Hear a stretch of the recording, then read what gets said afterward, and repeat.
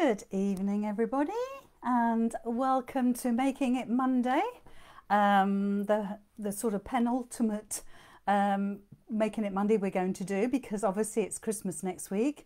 Well, it is as we're recording this anyway. So welcome. So we've got a lovely little project today. Now, the idea about Making It Monday is that it's something really easy. It's something that will take you half an hour to make, maybe an hour tops. I suppose it depends whether you're a new stitcher or whether you've been stitching a while. But the thing is, whatever the case, you'll be able to make one up.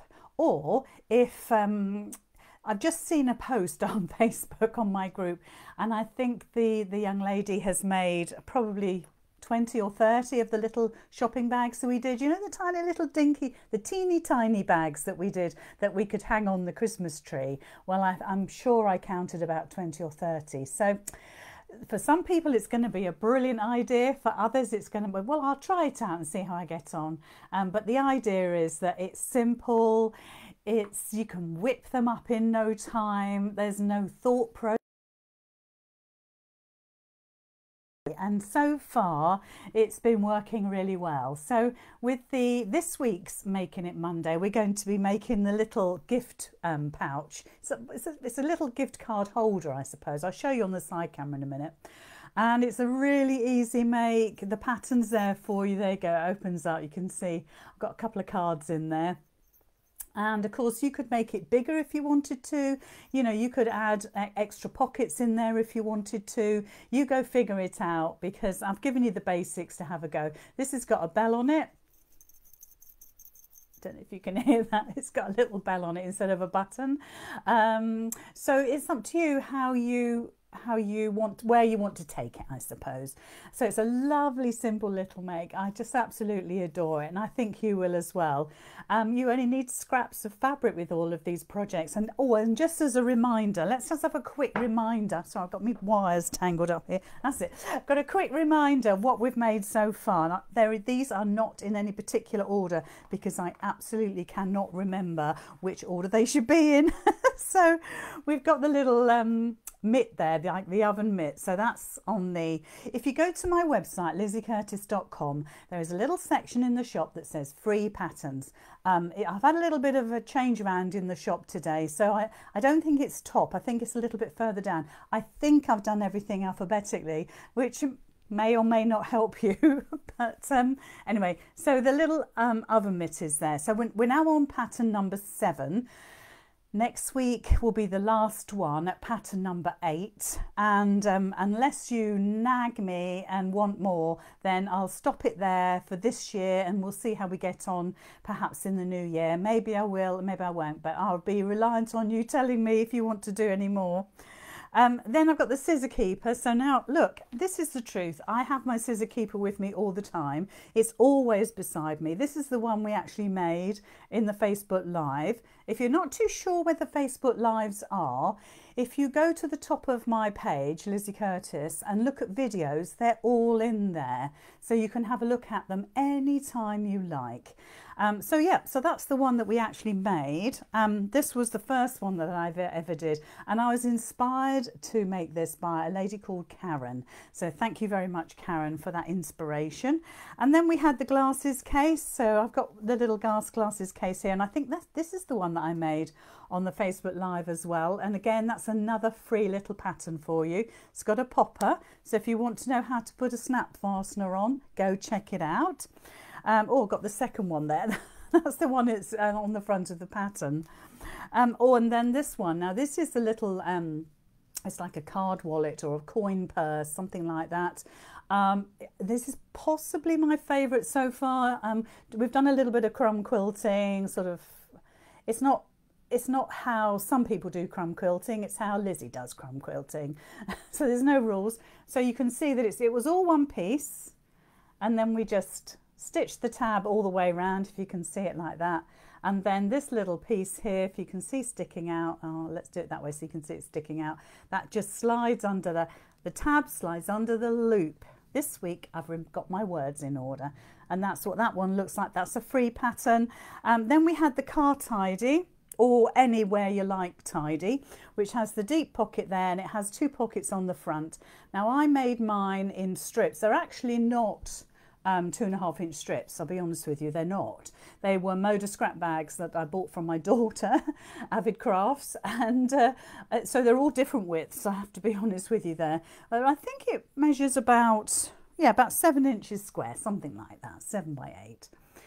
And it's, yeah, so it's got the 2 useful pockets at the front, and it's got the big storage pocket at the back, and you can hang it. Now you could hang that from, hang it from the tree, why not? Fill it with gifts, it might fall over. You could hang it from like a, you know, the little sort of cupboard, little sort of knob there. You can hang it from there if you wanted to. Whatever you like, but the pattern is there for you to enjoy. And then we've got our teeny tiny shopping bag, which is teeny tiny. Don't ever think this is going to be enormous, because it's not, but it's perfect for hanging from your tree. It's perfect for putting chocolate coins in. You know, when we get to Easter, those patterns will still be on my website. I'm not going to delete them. They'll always be there. If they run out, I'll just top them up. I keep an eye on it, so I'll make sure they don't run out. But that could easily hang on your tree. I don't know where you're going to see it, but so if I could just sort of hang it there. There you go. So you can see what it looks like. I'll take it off because I've got a nice little train there. So I don't want to cover up the train. I don't know if you can see it. Oh, just about. Yes, so those are the 3 patterns so far. The little bag, the little tidy away, the little coin purse, the little glasses case, the little scissors holder, and the little sort of heart-shaped, it's like a grabby thing for anything that's warm. Please, if you're going to use it for the oven, put thermolan or something in there that'll stop your hands from burning. I've just used regular wadding because that's what I demonstrated with, but you use whatever is suitable for you, okay? So I'll pop those to one side. So tonight we're going to be making the little wallet. I'm just going to switch the camera over,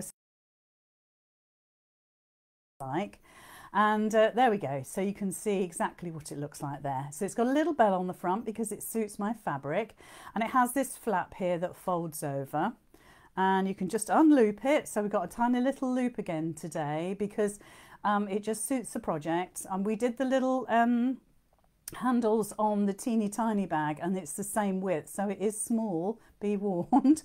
And then inside we've got 2 little pockets there, and you could add more cards in there. Now this one doesn't have any stabilizer. The one I'm going to do tonight has got a medium weight stabilizer, so I wouldn't use wadding. I absolutely would not use wadding because it's just not big enough to take the bulk of the wadding.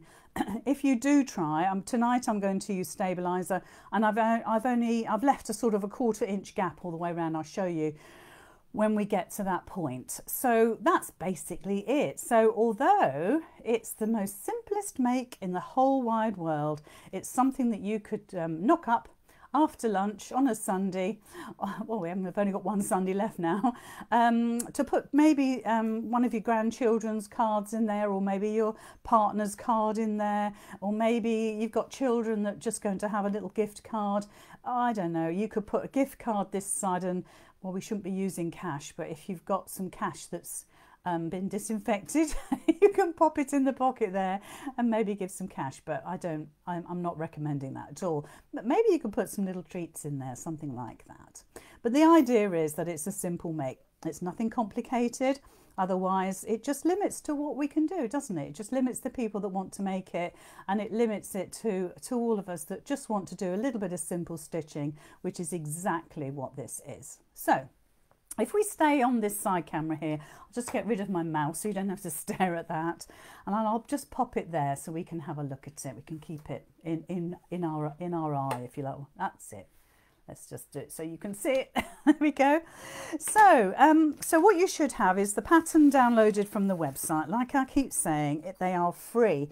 If you you may well have gone onto the website and haven't got a clue what you're doing, all you need to do is put free in the coupon code box that's at the checkout. So go all the way through the checkout. It'll say it's 50p apart from the glasses case, and you get to checkout and there's a coupon code box. I think it's on the bottom left. You put free in there, it accepts the coupon and then you get it for nothing, okay? But if you do pay 50p, that's entirely up to you, but most of that goes in PayPal charges, so nothing comes to me. So don't feel that you need to pay me, because you don't. So you should get the pattern like this. So this is the mock-up that I did the other day, little set dressing there. Tells you exactly what you need. You may well find that we need to trim some of this back. Talk about that as we go along. Very simple instructions. My patterns are usually very, very comprehensive, but for these projects, I'm keeping it really simple. And the idea is that you've got the written word here and the pictures, but also, obviously, today we've got the video tutorial, which makes everything so much easier. And then again, a little bit of incentive on the back you can see what this looks like, a little bit of inspiration, and a Merry Christmas from me. So hugs and love from Lizzy. So that's basically it. So if we have a quick look at the front here, it says what we need. It's quite clear, nice big writing. Like I say, you might need to trim this back. We'll talk about that in a sec. Stabilizer, I've said a medium weight, but that's optional. You'll need a button so you can stitch, you can stitch that on the front, and really that's it. So it's a really lovely, basic, simple design. If we go to the first instruction, it says to fold our fabric at 2 1/4 inches and 1 3/4 inches, so it looks like this. So if you look at that, it looks like a concertina. So we're going to go through this one step at a time, okay? And I'll have the instructions to hand so we can see exactly what we're talking about and what it looks like. So if I pop them there, you don't need to see them. I'm going to bring my machine in so I'm ready to do a bit of stitching. So bring the big old beastie in. And it's so heavy, this machine, but it does the trick. So I thought I've got some, let me just show you what fabric I'm using. So this is going to be my outside fabric, and you can see straight away that I've put stabilizer on there, but it's actually 1/4 inch away from the outside edge, and that's because I don't need the stabilizer in the seams. It's just A, it's a waste, and B, it adds bulk, and something this small, it really doesn't need any more bulk. Then I'm going to use some gorgeous cave fabric, which I've already pressed into shape, and I thought, well, you know what, you're not going to be able to see my creases, you're not going to be able to see my lines, so I've got a piece of plain fabric here that I'm going to show you how to fold this, but this is all ready to go. Okay, then I've got my little bell, so I've got another little bell that I'm going to stitch on, and I've got my little loop here, which in the front of the instructions it tells you it's 1 inch by 2 inches, and we're just going to stitch that. It's the tiniest little thing. Now, since last week, when I couldn't remember what the little piece of fabric is called that you start off stitching with, somebody messaged me and said, well, I call it a leader and a follower. Other people call it a donkey. Didn't like donkey, but I quite like leader and follower. So you could do that. And if I can find a scrap, I will show you what I'm talking about. Okay. So just going back to this little scrap here. So this is my white piece that you'll be able to see fairly clearly. In fact, I might put it on my ironing mat just to raise it up a little bit, because everything sticks to this, which is lovely. So let's just bring that up. Now, you can't see my crease lines, but I've got a crease here and I've got a crease there. Let me just try and make that so it's obvious. Okay, so that's already pressed, but I'm going to show you what you're going to do. So in the instructions it says fold your fabric at 2 1/4 inches. So what I would do is I would get your ruler or tape measure and measure up 2 1/4 inches from here. Now I made a little cut in my fabric, or what you can do is just make a little mark either end. Okay, so just either end you're going to make a little mark. If you wanted to, use a heat erasable pen and draw all the way across. And then what you're going to do is pinch that up. So you're going to pinch that side, you're going to pinch that side, and you're just going to lift that, and so it goes under. Okay, and you'll see, there we go, it's great. You can see where that lands up, ends up, ends up. I haven't got my teeth in straight tonight. So you can see how that's folded underneath there. Okay, the next measurement is 1 3/4. So once again, you bring your ruler in You measure 1 3/4, you make a little mark, and I've already pressed mine so it saves me a little bit of time, and you can either draw all the way across, or you can just do a little mark either end like that, and then you're just going to fold that up. Now you might not see that when you fold, so you might want to do that from the other side, whatever's easier for you, and you're just going to fold that up.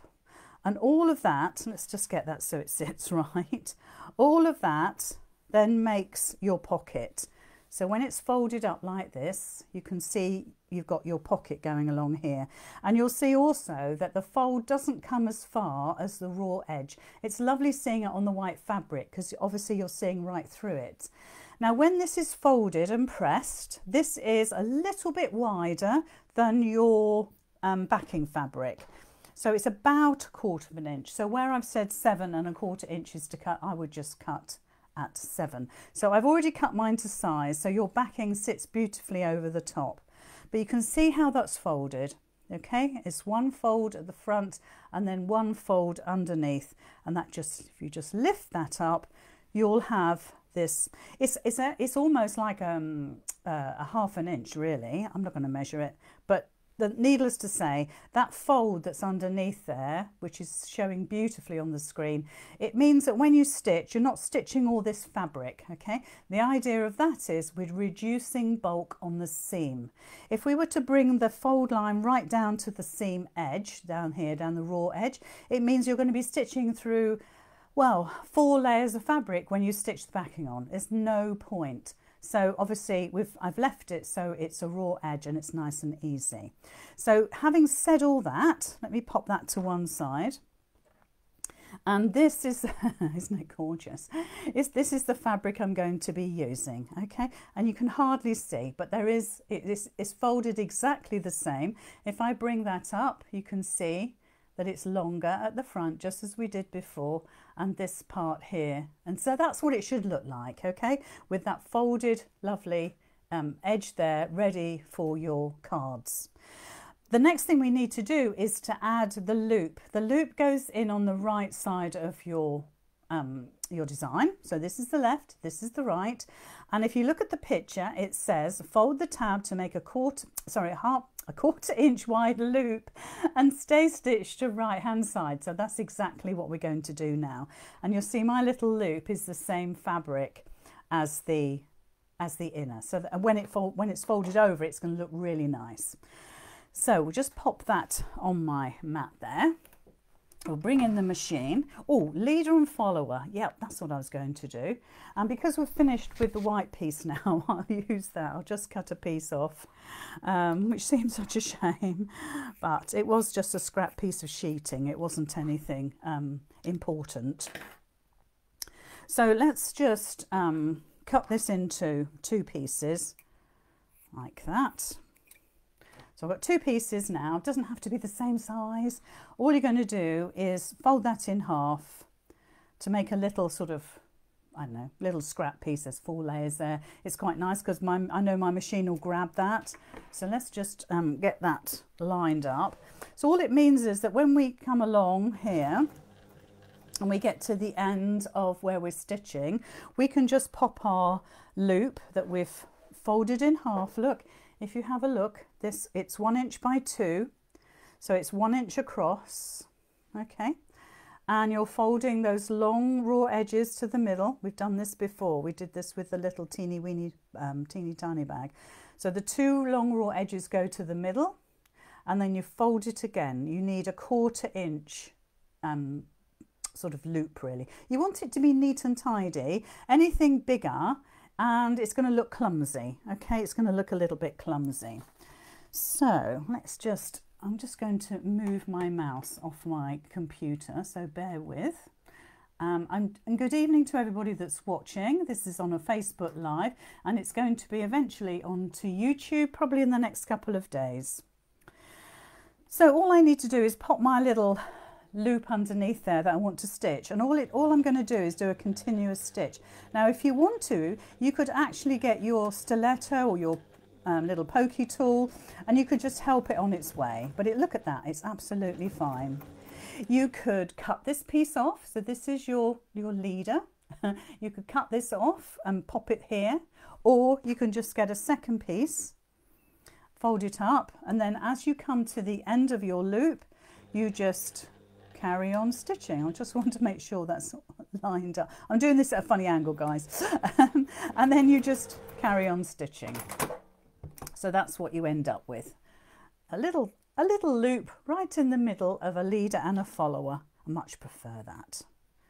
And so the next stage is to actually just stay stitch this onto your little project here. So find the center. You could stitch this, if we in fact, let's do it, and never mind say it, let's just do it. I'm going to stay stitch my pleat down, my fold. So about 1/8 of an inch. Seam allowance is 1/4 of an inch on this, nothing more is required. Let's just trim that thread away to make it neat. So I've stitched my fold down there just to hold that. And if you wanted to find the middle, fold your piece in half on the short end and put a little V out of that. Just cut a little V. And that little V there, what is the best way to put it? There you go. You can see it on my machine. That little V now is right in the center of that short end. So I can line up my loop with that and make sure that my loop is central. So I'm putting the folded edges of my tab to the outside. It's not crucial, just keeps everything tidy. Just make sure it is lined up. You could put pins in this just to hold it, by all means, because this is not going to sort of stay still. Or put quilter's tape. Use some of your lovely quilter's tape. So all I'm doing is holding my loop down. It still wants to wriggle, so we're going to let it, and just stay stitch over the top. Okay, and that's what that should look like. Okay, so that's what it says on picture number 2, which I haven't numbered, but I'm sure you can work it out. That's picture number 2, and that shows the loop in place.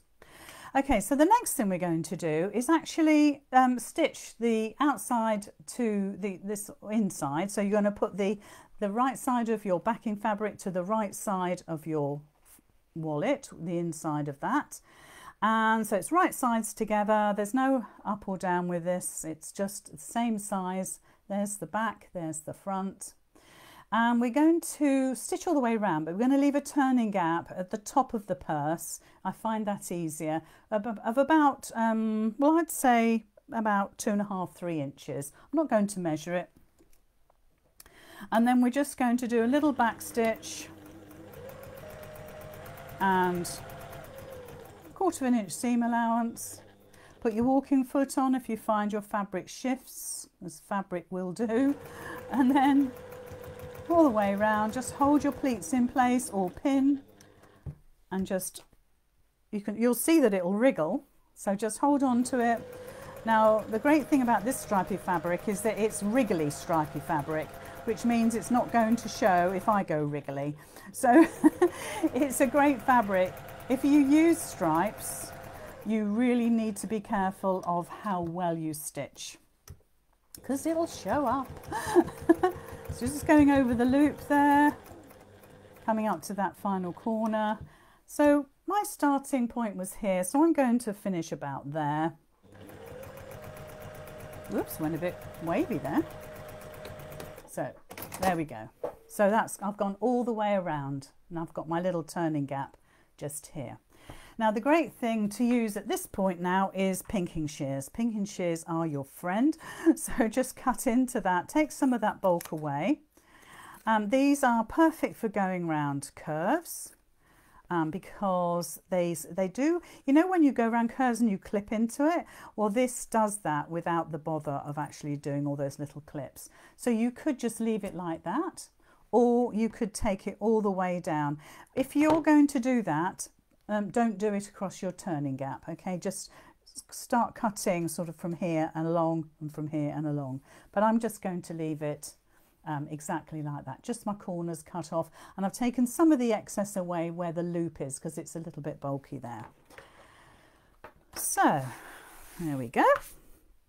So I'm going to turn it through.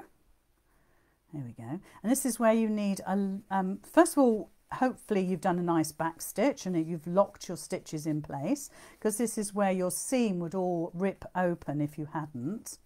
And then you need a nice blunt tool to be able to poke those corners out. So I use a parchment tool.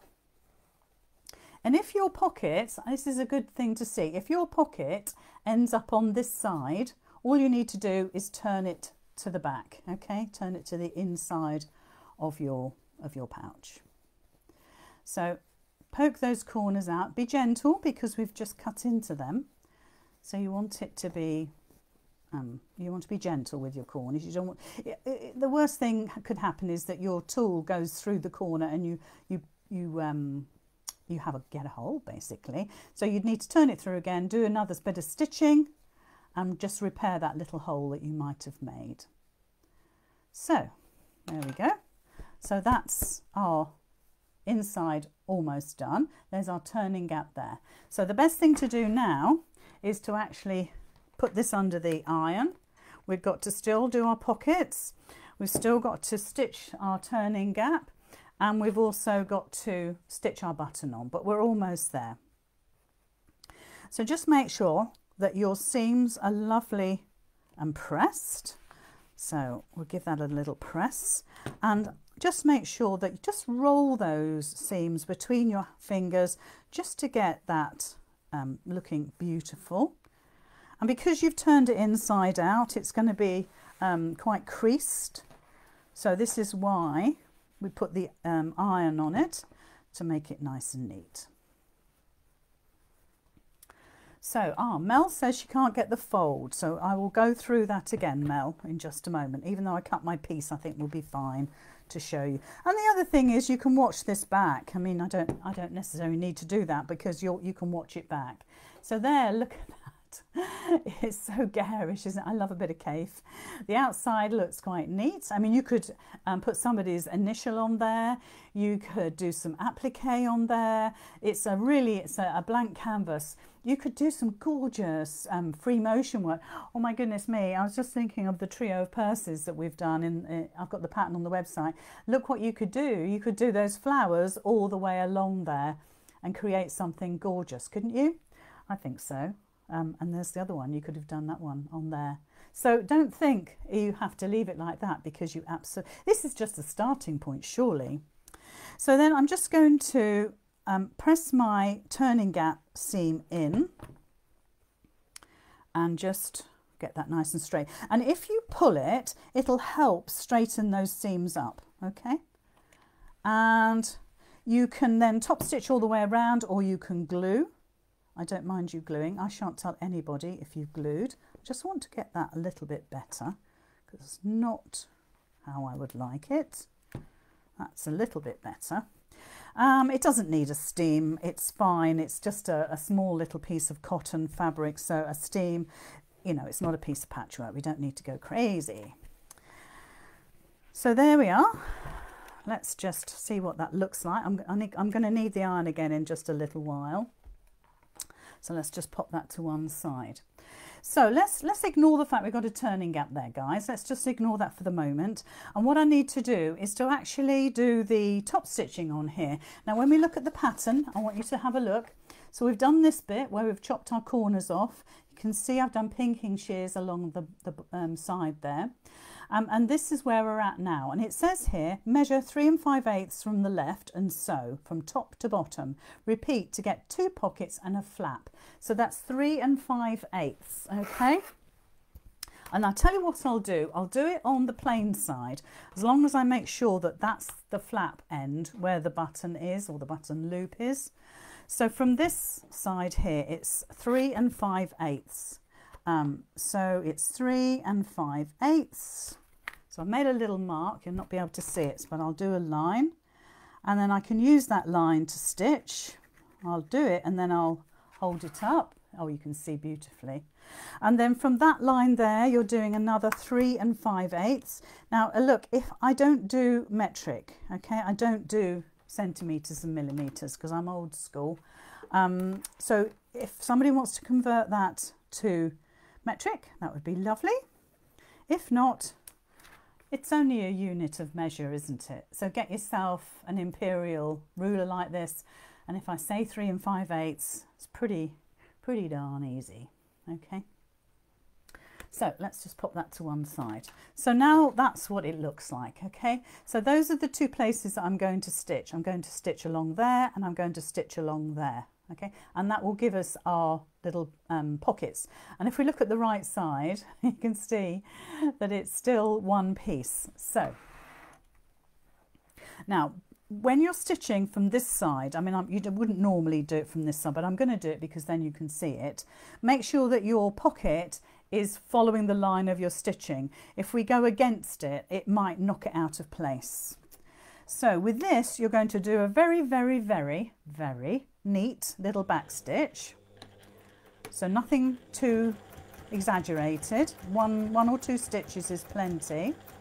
And then when we come to the end, again, just one stitch is fine.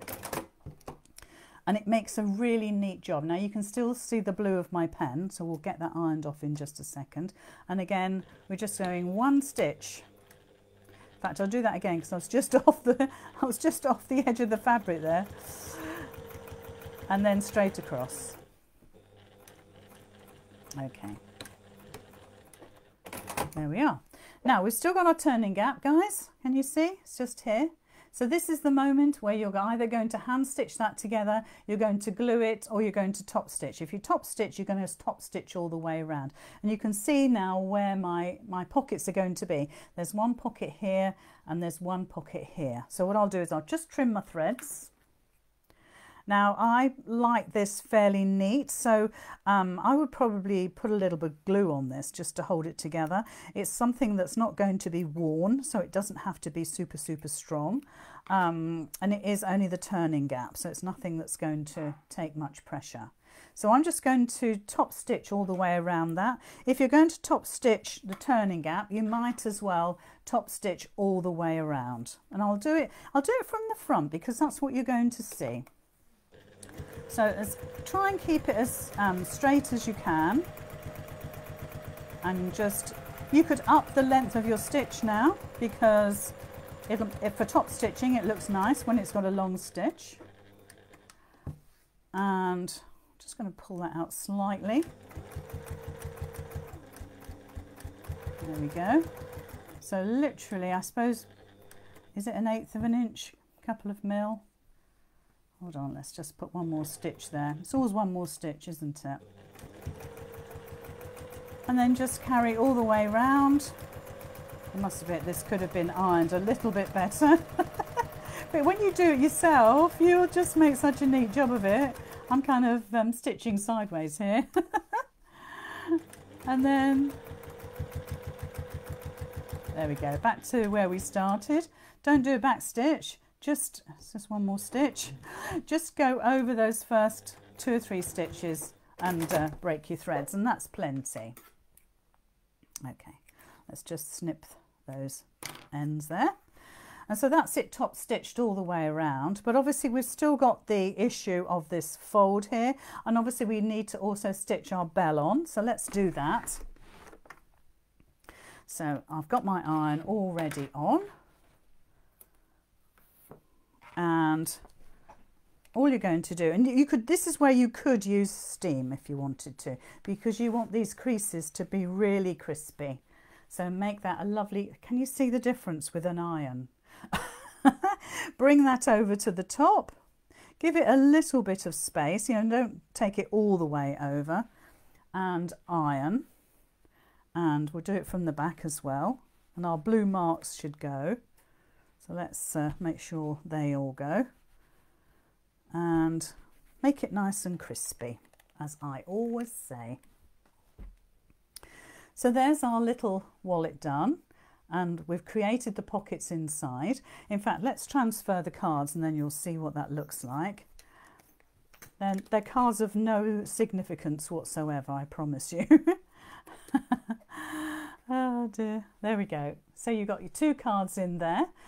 And of course, like I said, you could always put money in there. You could add a little bit of cash in one of those sides. We don't deal with checks anymore, but maybe, I don't know, maybe you got some sort of voucher you can give that you might have, and then it closes beautifully like that. And then, of course, if you're going to put the little button on, you just want a double thread. It's always easy with a double thread. You could take your pen, open up your loop, put yourself a little mark where you want the button or your bell, in this case, to go. Let me just take the cards out. And so the bell has a lovely sort of shank to it. It's I don't know if I can hold it so you can see it, but it's great because it just your needle just goes through like that. So let's pop the button on. So make sure you don't stitch all the way through your pocket. So you just want to make sure that your fingers are in there and you're stitching here. So we'll do a couple of stitches just to secure that knot. And I've got a little end there, which I shall just cut. So that's nice and secure. I've got my bell, little tinkly bell. There you go, you can hear it. And I'm just going to put my fingers in the pocket, look, underneath, just to make sure I don't go all the way through. If you want to do this before, you can, but you won't really know, not really, where your loop's going to go. And your creases, your folds that you do might be slightly different to mine. You might make your pockets a little bit bigger than mine. So I would always say do it afterwards, but be cautious of how you're stitching. And I bet anybody's going to come back to me and say, I forgot what you said and I stitched the pocket. But we'll see. We'll see. So because it's double thread, we don't have to do too many stitches, but just make sure that it is secure because it's going to hold maybe a precious card. I think you can get cards for coffee places and things like that, as long as they're open near you and safe. And then cut your threads. There we go. Let's pop that in the pincushion. So there's our little bell. Obviously that's quite seasonal, having a little bell, but you know it works. So then all you're going to do is just pop your loop over, and that's just going to hold it beautifully and just straighten it up. There we go. And you might say, oh well, the loop looks quite big because when it, you know, it has to go over the size of the button or the bell or whatever you're going to use, so the loop does have to be quite big. And now I'm struggling to get it out. So don't stint on that. I'm not going to open it because it just doesn't want me to open now. But that's the little wallet made. Like I said before, this one was made and there is no stabilizer in that, so it's really soft. So it's up to you how you want it to feel and how you want it to look. But that's it. So the idea, like I said before, the idea of making it Monday is that we all get together and we do a little bit of stitching, something super, super easy, something that's not going to take all those concentration levels and headache. And I saw the little note there about folding, but if you watch the video afterwards, you'll soon get the gist of what I've said. Just follow that, look at the pictures. You need to get that up, down V in your fabric, and then you're well away. And once you've done it once, it'll be like, why didn't I get it the first time? We're all the same, okay? A lot of us are visual learners, and certainly a video helps you. So that, my dears, is making it Monday. So it's not even quite an hour. So we made that, I know I cut it out beforehand, but I made that in, I don't know, 20, 25 minutes, something like that. So I hope you enjoy that, and I hope you make loads. And it's been lovely to spend a bit of time with you, share my Christmas tree with you. I've got the lights on, I don't know if you can see. Just before you go, just to all remind you that I've got a fantastic pattern and workshop on the website now. If you go to lizzycurtis.com, we've got the trio of purses, and I'm sure all of you have seen me talk about the trio of purses before, but I'm just going to quickly run through it.